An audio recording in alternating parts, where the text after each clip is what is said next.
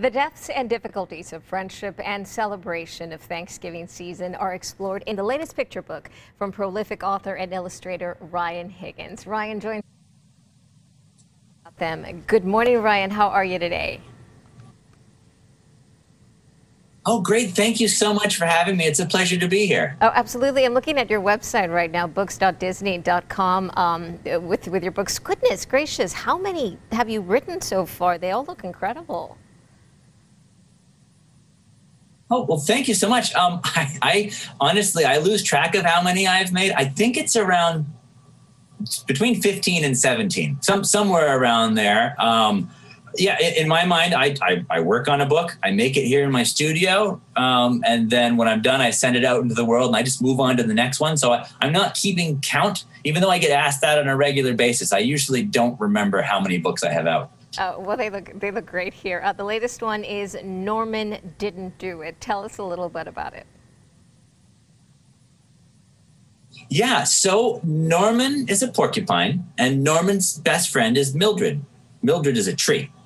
Norman and Mildred, they have this sort of one-sided relationship where Norman does all the talking because Mildred's a tree. And he just sort of she's almost like an imaginary friend to him. He superimposes his feelings and onto Mildred. And so that's how this friendship works. He's very happy with the way things are. Just Norman and Mildred, Mildred and Norman, just the two of them. And then one day, another tree starts to grow nearby, just a little sapling. And Norman becomes very jealous.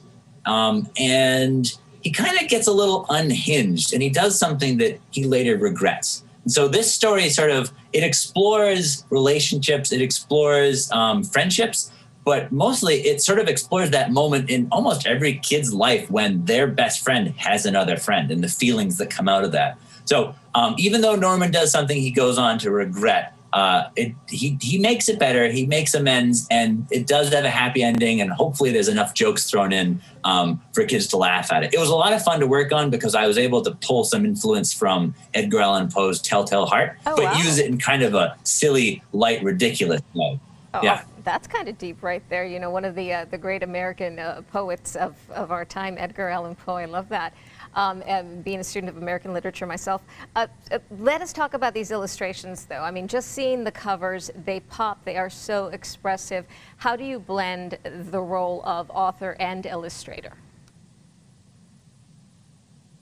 Oh, yeah, thanks. I try to keep them pretty separate. I'm an author and an illustrator because I like writing and I like drawing, but also I don't work very well with others.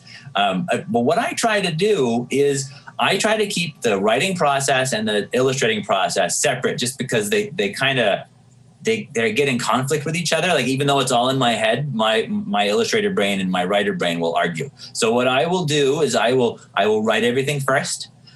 Usually it comes to my mind as like a little nugget of it's almost like an animated movie that I see in my head, and I will write it down as quickly as I can. And then I'll go through the process of writing and drafts. And usually by the time I come to a finished manuscript, it's all the narrative lines filled with art notes. And then I pass it off, as you will, to my illustrator self. And then I'll look at it with a new set of eyes, and I'll go about drawing the pictures. Sometimes the illustrator part of me will be grumpy with the writer part of me, particularly if I write in a crowd scene. I hate drawing crowds because you have to draw, hundreds of characters. So sometimes I'll be grumpy with myself. It's always interesting to see that play out in my own head.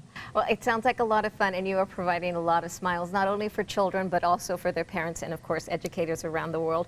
Ryan T. Higgins, the new book is Norman Didn't Do It, out now. Thank you so much for joining us. Congratulations.